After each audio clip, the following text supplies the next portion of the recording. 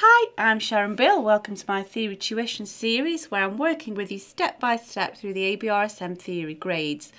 There are lots of resources available to help you on my website. If you go to sharonbill.com, you can access the free PDF information sheets that I make frequent reference to. All the information you need is here. They're available in US letter and A4 and they accompany each step of this series. There's a page on my website with links to all of my YouTube video tutorials, and you can also find information about the books that I have available. If it is that you're working towards taking this exam, I've written a book, How to Take Your ABRSM Music Theory Exam. It's full of tips and techniques on how to best prepare for the exam and also how to best make use of the time when you're sitting in the exam room taking the actual paper. So if you go to sharonbill.com, it's all there.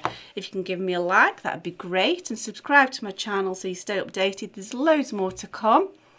Let's crack on now with the subject of compound time. So we're now moving to page 15 in your ABRSM Music Theory and Practice workbook. And then if you turn in your PDF sheets, we're moving to section E, but we're going to the second page of E continued, and we're going to be looking at converting from compound time to simple time or vice versa. So all the things that I'm going to be telling you throughout this exercise are all sort of in summary here on this PDF document for you to look back and revise through. So you can look at that for extra help too. Now in principle, it's really actually quite a simple thing to do. It sounds really complicated, but when we're going from simple time to compound time, all as we're doing is we're going from groups of 2 to groups of 3. So we're actually stretching what it is that we do, because we're going from a single crotchet, oops, getting carried away. We're going from a single unit of 2 to a single unit of 3, and so we've got to just stretch the timing, and so we do that by adding a dot. However, if we're going from compound to simple, we're going the other way, so we remove the dot and add a triplet, because we're now squishing the time from a group of 3 to a group of 2. So we're sort of squashing that timing in, and we've got to make it fit into a smaller time frame, and so we remove the dot or we add a triplet sign to squish that group of 3 into a group of 2. And it's as simple as that. It's either remove a dot and add a triplet, or remove the triplet and add a dot. You've just got to think, are we stretching or are we squishing the time values? So let's look at the example in exercise 6 and see what they've done here. So we're going to use a simple time melody and a compound time melody, and we're going to make it sound exactly the same. The sound of the music shouldn't change at all. We're just rewriting the melodies using the new time signatures. So here we're going from simple time to compound time. So we've actually got to stretch the time values. We've got to make them last longer. So we remove a triplet sign for each group of 3, and then we add a dot to make it last longer. So you can see there's our group of 3, 1 2 3 1 2 3 1 2 3 1 2 3, and so on here, 1 2 3. So this now is in compound time, which is in groups of 3, and we've done that by removing these triplet sign which actually squished the timings. Let's have a look at the next one, where now we're going from a compound time signature, a group of 3, to a simple time signature, which is a group of 2 or no dot.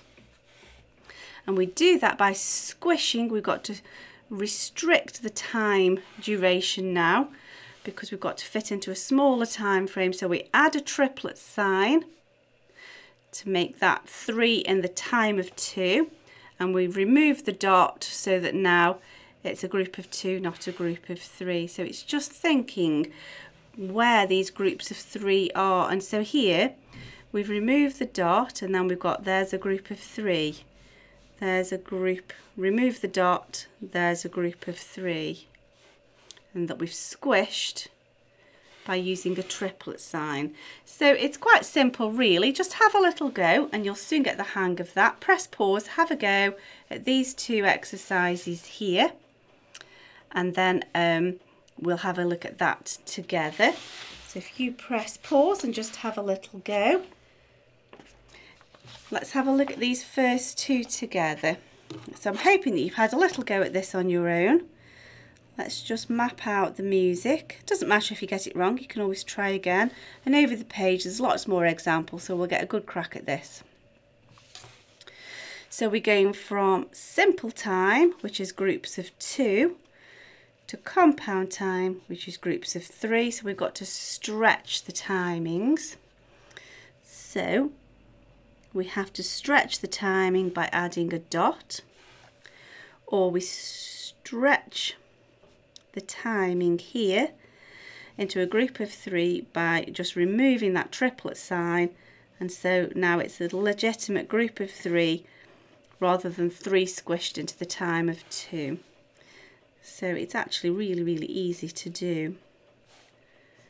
So we don't need that triplet sign anymore, but now here we'll need to add a dot to just stretch that into a group of 3. And then here, to stretch this into a group of 3, all we need to do is remove that triplet sign, and the effect will be exactly the same.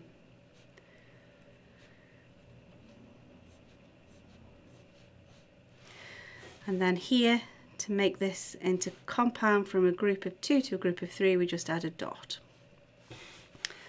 Make sure I've got all of the bits and bobs, get the ties in place, and that's it. Let's have a go at this next one. Just get all the bar lines in place. I keep saying, but it's really important, just keep your bars aligned and keep your notes aligned, and that way you're not going to lose track where you are in the music. It's easy to just run out of space and forget which note you're on, so keep it aligned so you know exactly where you are. So now we're going from compound time, which is a group of 3, to simple time, which is a group of 2, so we're going to have to squish those timings, and we do that by either removing the dot or adding a triplet. So that in effect will just squish those timings and it will now fit. So no dot required, no dot required. But then to make this group of 3 fit into a group of 2, we add a triplet sign. The process is the same here. Perhaps if you use a ruler, you'll be a little bit neater. I'm just trying to be quick. Now here, you just need to recognise, like we did in grade 2, this is still a group of 3, and so we still need to add a triplet.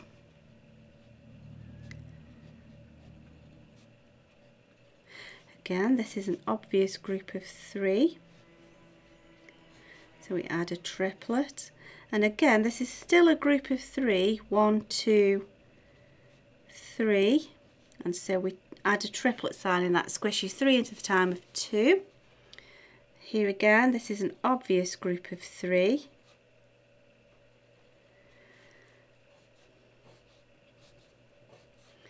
So that needs a triplet adding, and again another group of 3, which is less obvious to begin with. 1, 2, 3, still needs a triplet adding to it.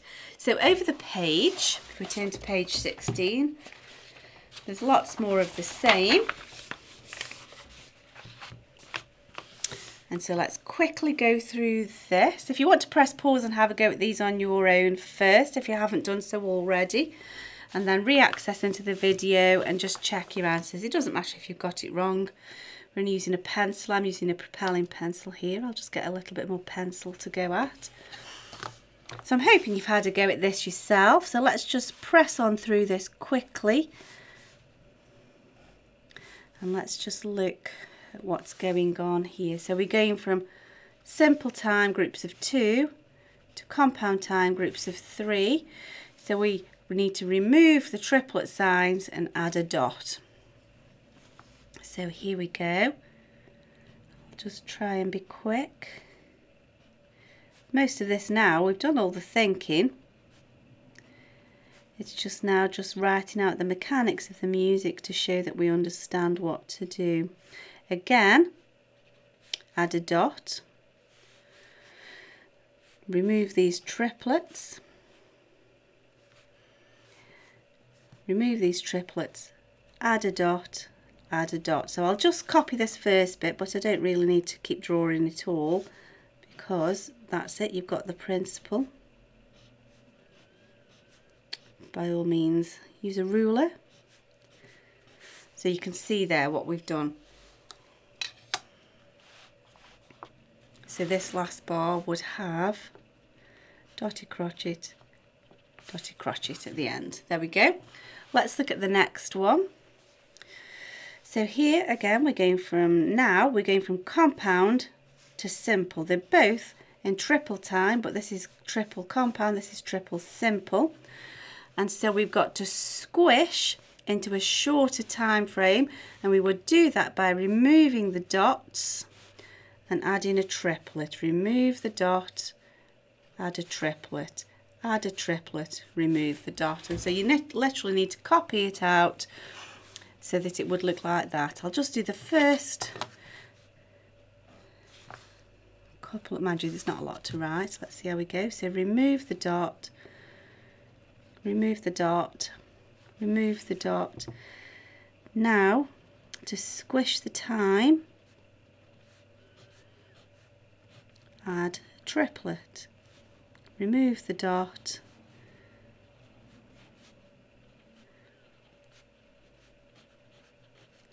add a triplet, and then remove the dot at the end.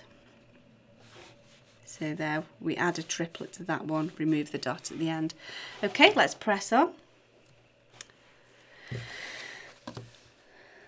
Once you've got it, by all means you need to write out every single note here.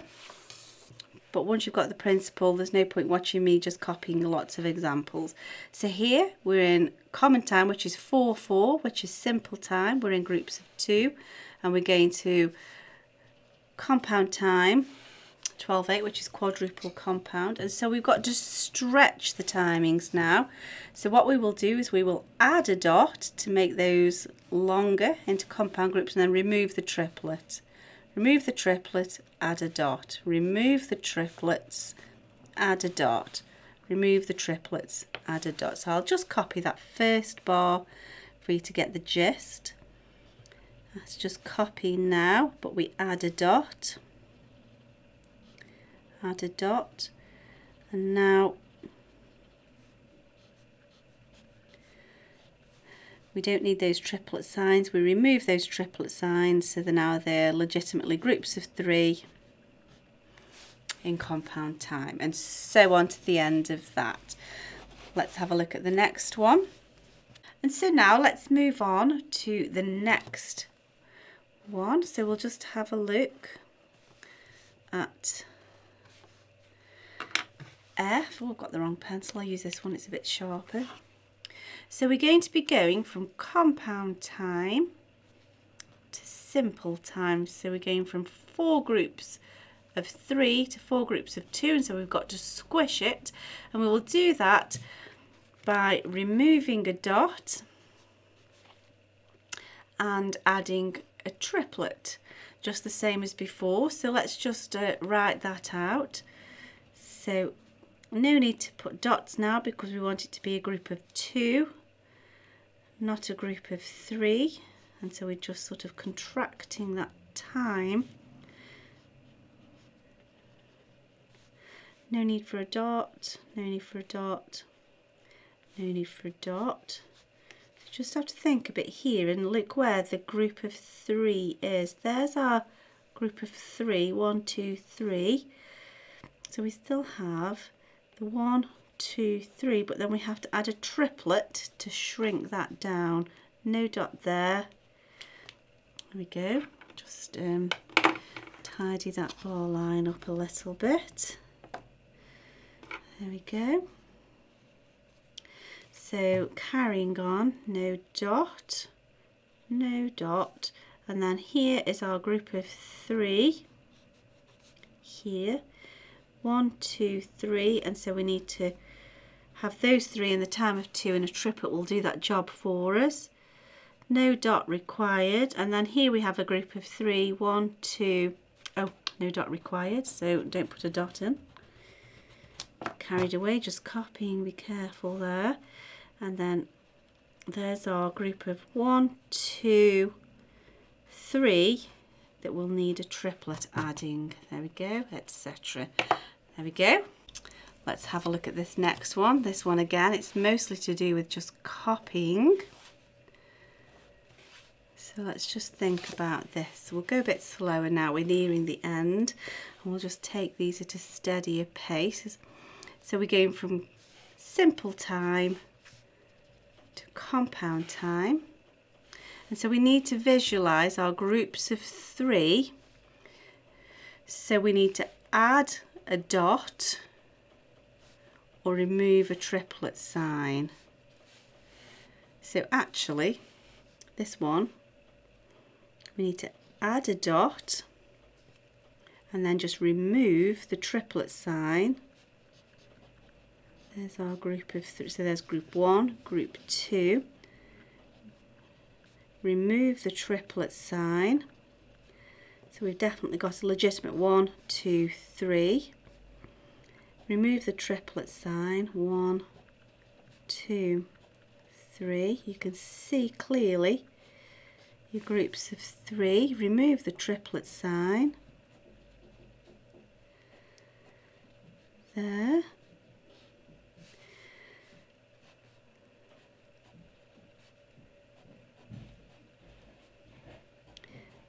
And there we can easily see a group of 3. I'm floating a bit too high up here. Let's just tidy this up a little bit. Too busy concentrating on the timing. Let's just bring that down. Ledger lines are floating higher and higher. That's not good practice.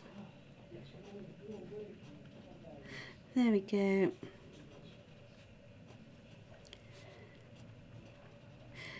And all we need to do,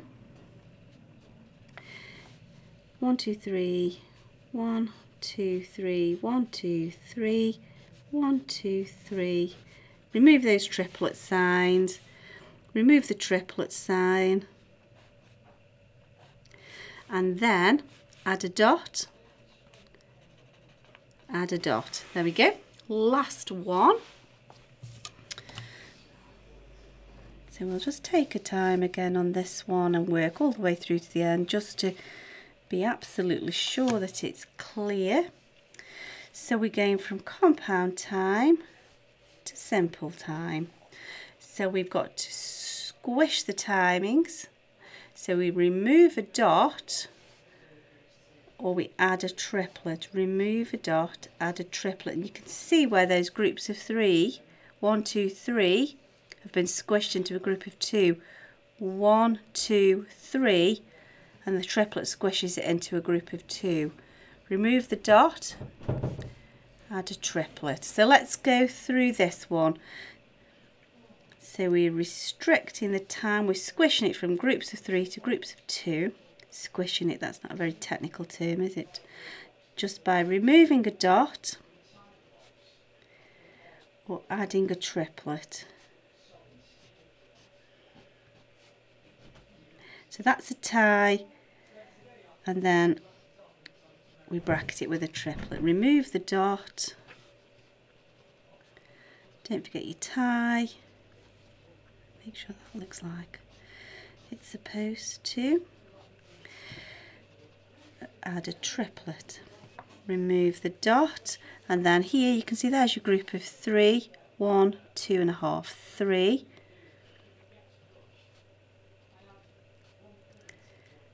And so that will be needing a triplet sign because it makes a group of 3 into the time of a group of 2. Remove the dot.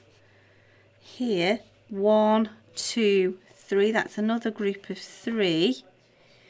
It's not always so obvious which is your group of 3. You've just got to get your maths going and count it carefully. So there's our group of 3. Remove the dot. Oh, she said, remove the dot. I'm just copying now. And then remove the dot. There we go. I hope that's been helpful to you. I do realise it's a tricky subject. We'll get another go at this later on in the book, so don't worry, that's not quite the end of it. But if you're really not quite sure, go back and go over that again. I do hope that's been helpful to you. If you can give me a like, that'd be fab. Subscribe to my channel, that way you'll stay updated. And do please go to sharonbill.com. It's all there for you, lots of resource to help you. Thanks for watching, and I'll see you next time. Bye.